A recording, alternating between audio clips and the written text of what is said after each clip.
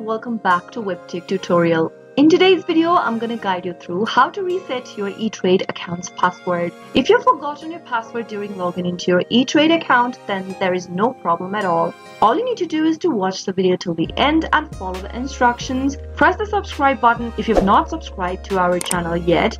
Press the notification bell so that you'll never miss another upcoming upload from us. Simply go ahead and open up a web browser and in the URL box type in us.etrade.com and press enter on a keyboard. In the sign in area appearing on the right hand side of the screen, you'll need to type in your user ID and your password in order to get access to your account. If you don't remember your password during login into your eTrade account, all you need to do is to simply click on this forgot password link over here. You can also look for your user ID if you've forgotten it by clicking on this user ID link.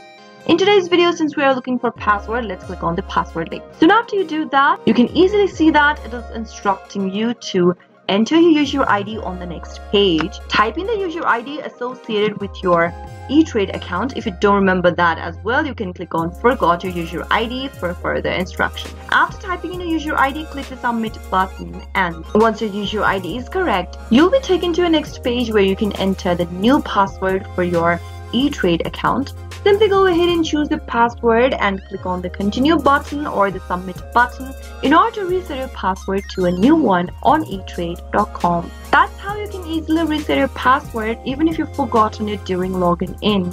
I hope you found the video to be helpful. If it was, go ahead and give us a thumbs up. I'll be back soon with more videos like this. Thank you for watching.